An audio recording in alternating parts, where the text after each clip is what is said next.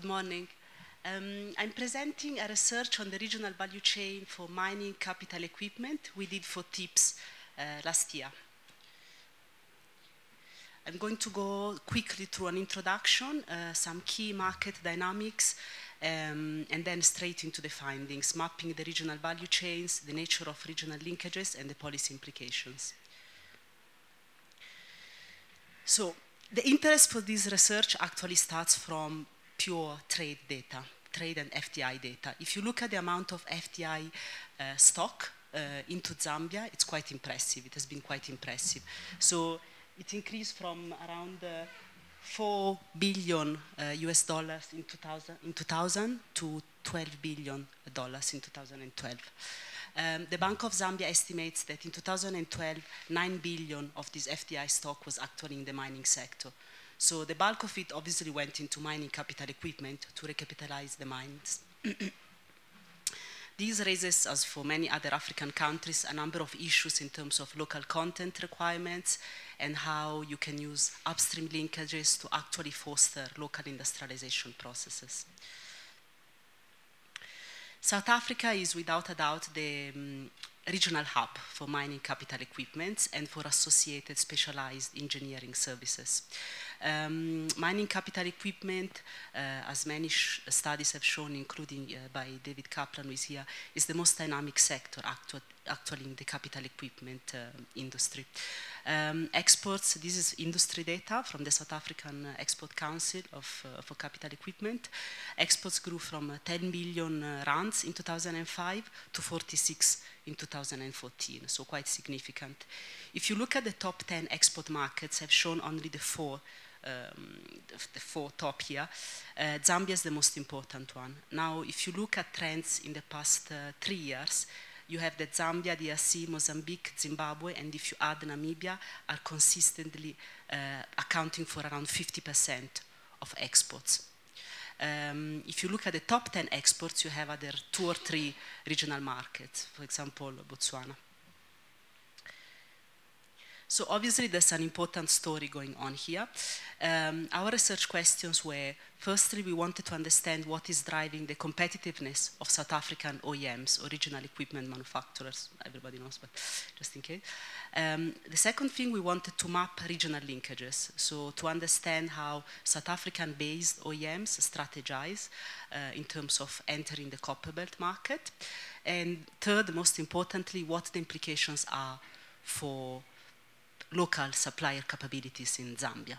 So what is the impact of having regional linkages on the copper belt? Obviously, there's a big policy questions here of what is the difference for the copper belt of having South African-based OEMs versus European OEMs or American OEMs. So we wanted to specifically focus on the regional linkages story and obviously the policy implications, so what opportunities going forward. We focused on 4 product clusters because they were particularly relevant in terms of trade data and because we know from interviews with industry association that the industry association is that South Africa is particularly competitive in these clusters. So it's mineral processing, off-road special vehicles, BEL equipment, not only, but pumps and valves and conveyor systems. I'm not going to go into depth into this discussion, but there are 2 market dynamics in the global value chain for mining capital equipment that we need to keep in mind. So the mining houses have been under increasing pressures to reduce the total cost of ownership, which means that they don't only look at the initial price of the equipment, at the sales, at the initial purchase of the equipment, but they look at the whole lifespan of the equipment. So what is the duration of the lifespan of the equipment? What is the likelihood of downtime? What is the accessibility and the quality of the aftermarket services? And that has been driven by a number of reasons, but the first one has been to outsource anything that is non-core activities. Actually, the mining companies are now actually going to the point where they're even outsourcing the actual extraction of copper ores in the mines. So they just want to focus basically on the financial and organizational side of the business. They've also rationalized their supply chains, so fewer suppliers, more capable and deeper buyer-supplier cooperation. And this is why you've seen a lot of global alliances with OEMs in the past 20 years. So there have been two implications for this, in terms of this market dynamics. The first one is that the OEMs have become the most important source of innovation in the industry right now. They do a lot of incremental innovation rather than radical breakthrough, and a lot of customization to the specific characteristics of the mining sites. The second implication is that aftermarket services have become absolutely critical for the mines. And that obviously has implication for South African OEMs. So aftermarket services are absolutely critical. And for that, we refer to repair, maintenance, and spares. Now, just to give you an idea of the size of the aftermarket services, if you look at mineral processing and pumps, the aftermarket sales can account to anything between 3 and 4/5 of exports to the copper belt. So it's very significant in terms of procurement values. This is a sketch of the regional value chains for mining capital equipment. I don't know if you can see it, maybe. Yeah. So the mining companies in the copper belt can basically source OEM capital equipment through the OEMs based in South Africa. The OEMs can be either South African owned or international ones, like the Sandvik, the Atlas Copco of the situation. And the OEMs based in South Africa, they do a lot of a fair amount of manufacturing. Actually, it's localized in South Africa. In the full report, we go into details and we actually differentiate between South African-owned OEMs and international OEMs with a basis in South Africa.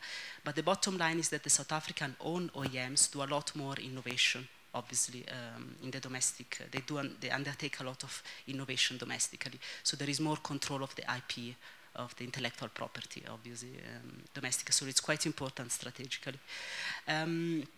South Africa has also a fairly well-developed network of tier 2 suppliers. There has, some previous research has shown that somehow the competitiveness of the network is being eroded in the past 20 years, but I will not go into that. And then the mining companies can buy also through agents and distributors in the copper belt, and this is where the majority of the suppliers in the copper belt, this is what they do, most of them. They are agents and distributors.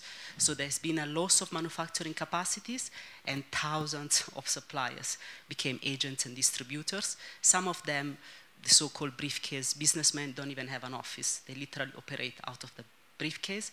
But others actually have established premises and they are able to provide repair and maintenance services. So we have different levels of capabilities. And then they can buy, obviously, from subsidiaries, so the OEM subsidiaries in the copper belt. An estimate in 2012 accounts for 80% of the purchases of mining capital equipment happening through the subsidiaries. Subsidiaries, in theory, will have local tier 2 suppliers, but as we'll see later, this is a very weak network of suppliers. And then a lot of the, some of the aftermarket services are actually done by independent local engineering firms.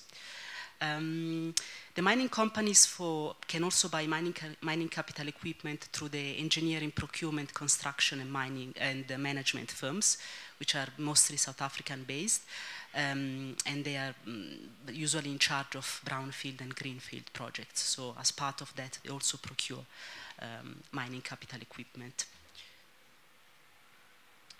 So what is driving the competitiveness of the South African OEMs?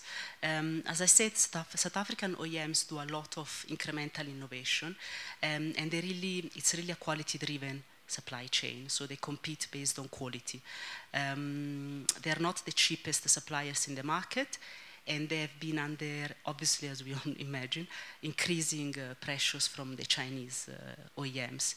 In particular, because the Chinese OEMs are now involved in reverse engineering. So they always, South African OEMs, this means that literally the innovation aspects of the business is critical because it gives them an edge compared to Chinese OEMs and also Indians increasingly.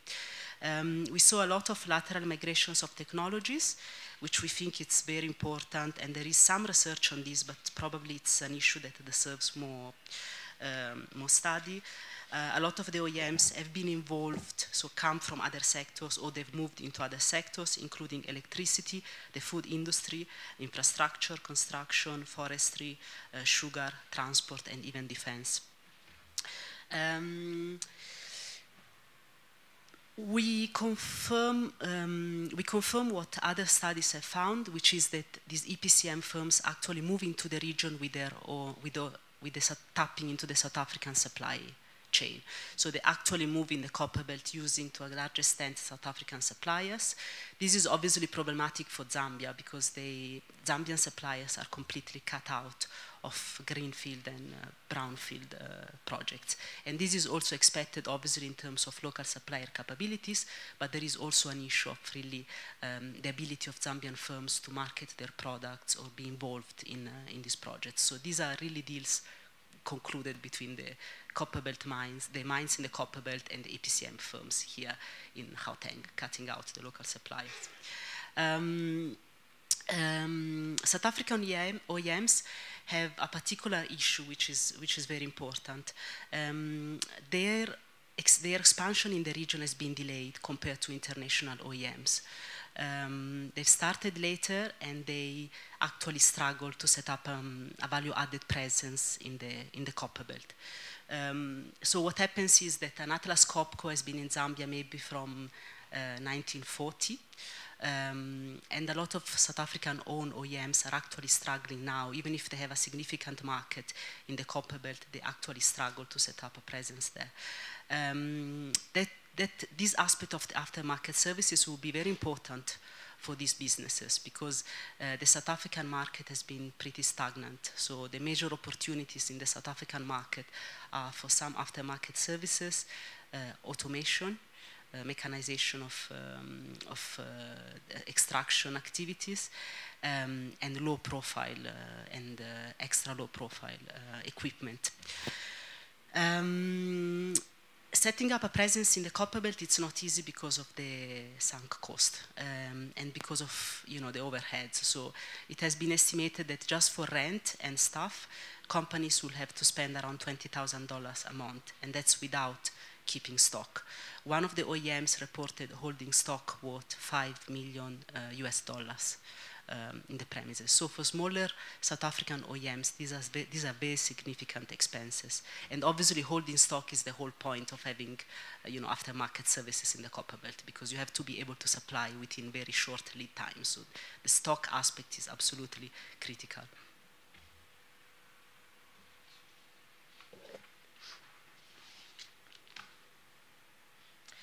Just one last thing. The engineering firms reported that one of the reasons why they also supply, regional linkages. South African OEMs are increasingly projected towards the region. The region is particularly important for the mineral processing OEMs. Up to 95% of their sales in the past 3 years has gone to the region. So for some of them, literally, the region is a lifeline. Zambia is also a sub-regional hub for the whole of Central Africa, and in particular for the DRC Copperbelt. And this is very important in terms of the DRC finally offering some larger economies of scale for value-added activities in the Zambian Copperbelt. We've noticed two patterns in terms of the internationalization strategies of the South African OEMs in the region. The first one is a lot of trial and errors. So OEMs reported having, trying with partnerships with international OEMs in the Copperbelt, trying to look for local partners in Zambia, etc., and a lot of failure. A lot of it has to do with trust, a lot with supplier capabilities. There are different issues. There is also a progression, usually from direct exports to the establishment of sole distributorships or agency agreements, and for the ones who can afford it, joint subsidiaries. So there seems to be really a trade-off, obviously, between the risks involved in externalizing aftermarket services and the cost of internalizing these services. There is also a struggle on the Zambian side in finding South African partners. So the South African agents, the Zambian agents actually do want to partner with South African OEMs because they feel that would increase their competitiveness and their capabilities in the copper belt, but there is really a mismatch between the two sides. Nature of linkages. So what we find is as expected, actually. It's obviously not, it was not very surprising. There is a huge differences between South African OEMs entering the copper belt by setting up subsidiaries and the ones who have joint ventures, sole distributorship agreements or agreements with local agents. The subsidiaries provide lots of support. The OEMs provide lots of support to their subsidiaries through backup services. For example, when there are very skills-intensive repair services, they will fly in staff from South Africa. In terms of training, in terms of access to credit, and in terms of joint promotion, obviously the marketing aspect. The training one, we wanted to zoom in.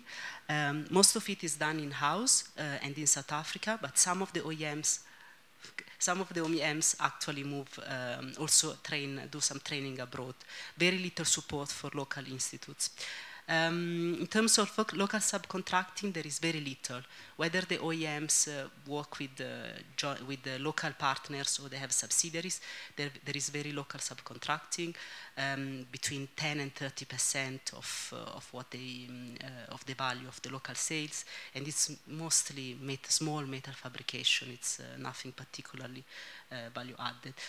There is no R&D budget, as expected, in the copper belt. Very little in terms of product development. I just want one slide. And this is a critical question. We said there is a lot of customization. So we know that South African OEMs actually travel a lot to the copper belt to customize the equipment to the mining specifications. We asked them whether, at least at this stage, they will involve the local staff at all. And most of them have said no. So basically, the local staff is just involved in the logistics of it, but there is very little in terms of knowledge transfer. In terms of, in terms of regional constraints, we identified, obviously there's a plethora of problems at the national level, but we focused on the regional ones here. The first one is that there are conflicting local content policies. So you have a situation where, for example, the engineering firms are supplying locally also because of the local content requirements of the export credit and insurance company of the DTI. So obviously South Africa has local content requirements, but these are increasingly clashing with local content requirements in the copper belt. And this is not consistent, obviously, with the regional strategies of the OEMs. The second issue is that the DRC offers a very important market, but it's a very risky environment. So OEMs don't want to set up a presence there. They're happy to set up a presence in the Zambian copper belt. But the border between Zambia and the DRC is very problematic. So it's making supplying DRC mines very inefficient. So this is the last slide, I promise. So there are two key policy implications. What we are saying is that basically these regional linkages offer an opportunity to see the Zambian copper belt not only as an export market, but to see this regional value chain as an opportunity for cooperation in industrial development. We think there should be two pillars of this strategy, of this regional cooperation strategy. The first one is really build a truly regional market between South Africa, Zambia, and the DRC, and that has a whole of issues, obviously, between with the Zambia and the DRC border, and what can be done to make actually that border smoother, including participation of the DRC, for example, in a bilateral or the SADC FTA. Zambia is also considering a bilateral. And the second one is, the last one, is in terms of leverage linkages between the South African OEMs and the copper belt suppliers. So we have seen that there are linkages. We think that the current initiatives that the DTI and the Minister of Commerce, Trade and Industry in Zambia are looking at in terms of clusters development should take into account these regional dynamics. And that means, for example, that for the South African clusters, there should be incentives for them to move into the copper belt. This process should be facilitated, and should be facilitated for value-added activities. And that would be at the advantage of the South African OEMs, because they would be become more competitive versus the international OEMs. But there will be also advantages for the Zambians in terms of employment and skills development. On the Zambian side, this has to be part of a proper industrialization strategy, and skills, it's one of the critical issues they have to look at, as well as opportunity for subcontracting that are now very low. And we think this is an area where actually the two governments should cooperate and complement the regional strategies implemented by the privates. Thank you.